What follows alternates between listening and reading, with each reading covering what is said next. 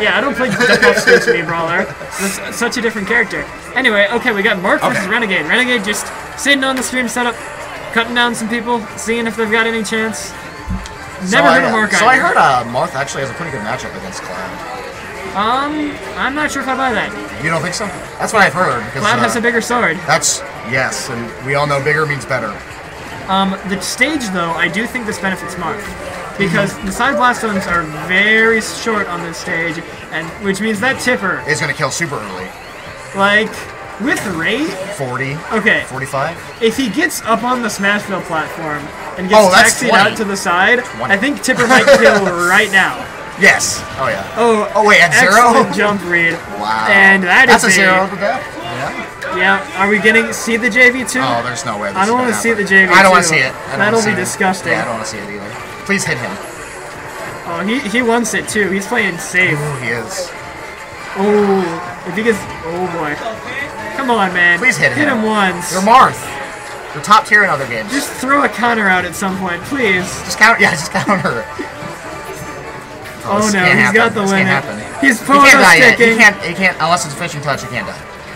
But that's the thing. Oh no. Oh no. No. Oh, he went for it. Okay. Are we? Yes! Yeah! 4%! Woo! Super excited. Not a JV. Pop it off. I would pop off after that.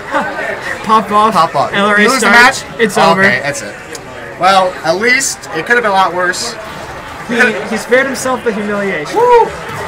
Almost got. My goodness. He got the grab.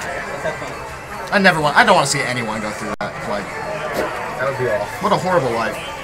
Like on stream, come on. Don't do it to the man. Don't do it to the man. Like if you're playing friendlies, yeah, just please, you know. You get JV3'd here, it's like embedded into history forever. Oh yeah, there's gonna be. You can go to YouTube and see your name typed in. Yep. JV. Okay, so we got Corrin. A better character. Yeah. According to Zero, the 11th best character in the game. Not sure if I agree with that. In my opinion. But I do think she is top 15. She has a lot of great tools, some pretty cool tricks up her sleeve, and just some great disjointed hitboxes. Okay, he got a hit in. All right, doing better than he did first game. Okay. Yeah. I'm not so sure about this matchup. I've played it quite a bit, and it seems even-ish. Yeah.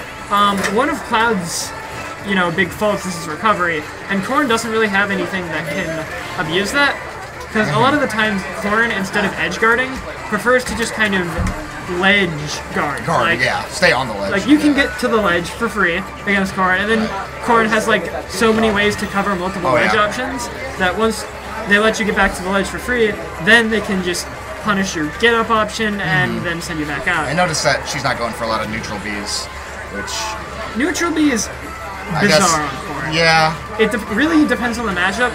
The good thing about neutral B is there's like 5 different ways to use it. It's a very versatile move. That's an SD. He really, really wanted to avoid going back to ledge because he didn't have invincibility. Right. I'm not sure if Renegade was going to punish that.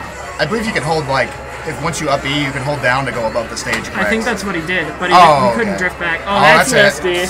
Yep, counter has too much end lag for... Corrin doesn't have the best recovery. Well, that was a quick... Better than the first game. Percentage-wise. Corrin also...